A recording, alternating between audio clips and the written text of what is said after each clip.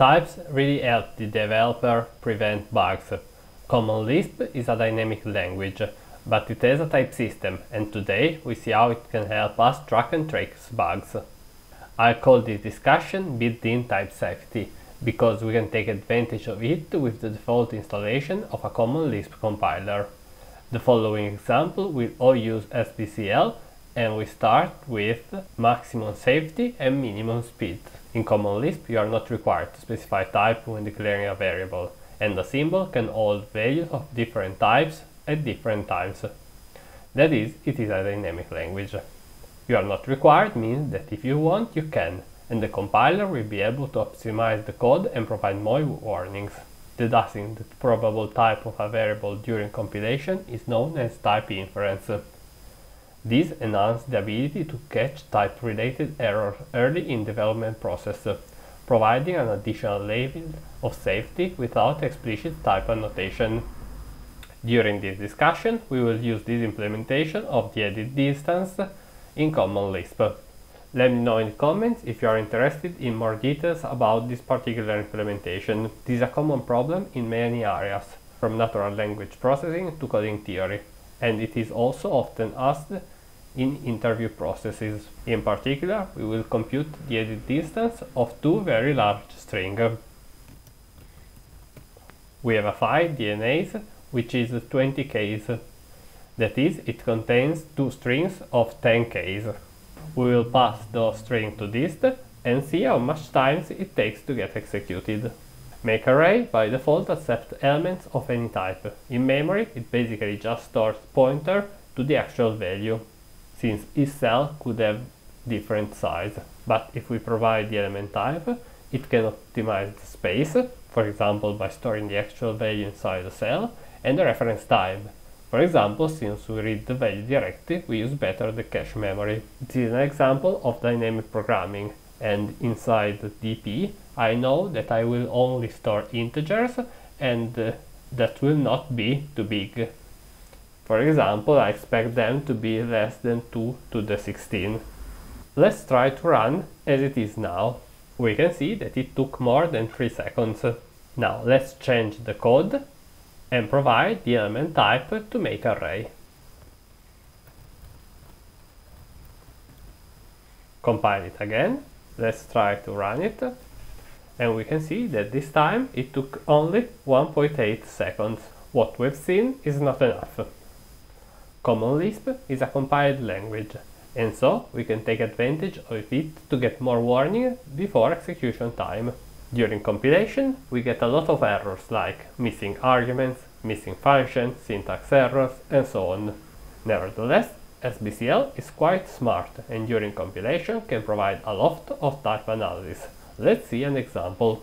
This is the same function as before, but I've introduced an error. Let's try to catch it. I compiled the function, and we can see that a lot of errors appeared. Let's see the first error.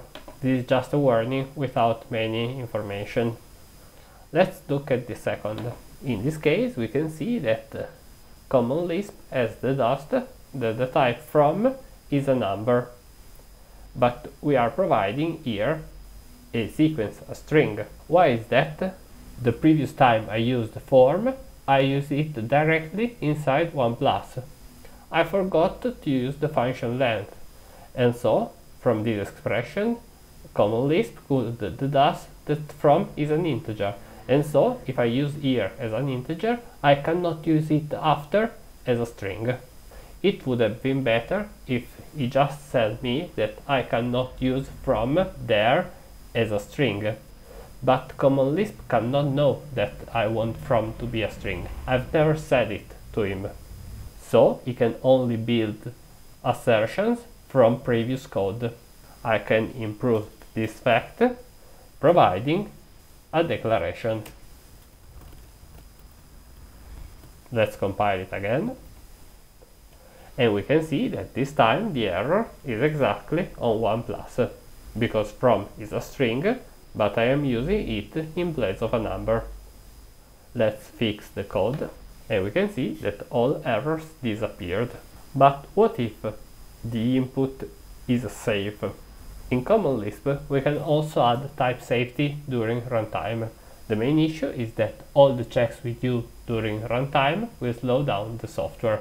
Developer can choose to include explicit runtime checks for critical sections of the code, striking a balance between performance and safety in specific code segments. What if I know that the input is trusted and I just want a lot of speed? So, in this case, we can just change the declaration. For example, we want maximum speed and lowest possible safety. Let's try to run this inside our code. Let's return to the first version. And let's try to compile it. We can see that many errors appeared. For example, in this case, he is unable to optimize because he does not know the type of from. And so there must be some dynamic dispatch based on the type of from at runtime. But we know that from is a string, so let's tell him. Let's compile it again. This time the error is on aref of dp. That is when we read the value inside the dp.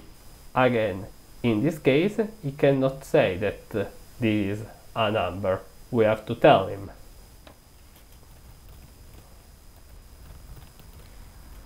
Let's compile it again. And finally, we have this error because the type of from is still too large. He wants a simple array. So we declare from a string as simple string. Let's compile it again. And we can see that all errors have disappeared. Now let's try to run the code again. We can see that this time the code executed in 0.56 seconds, which is much less than before. It's interesting that since we have set speed to 3, the compiler has told us some hints to make the code faster. It's important to never use this setting for application we want to distribute. In general, it's always better to have more safety and only optimize what is strictly needed. As usual, in Common Lisp, you have complete freedom in what you can do. This will be even more clear in the next video about algebraic data types. We have seen that, despite being a dynamic language, in Common Lisp we can have a lot of warning and hints on type safety during compile time and runtime. Moreover, we have to choose if we want slower code with checks at runtime or faster code without checks, all just by setting some declarations. For today, this is all. Let me know in the comments if you liked the video, leave a like and subscribe.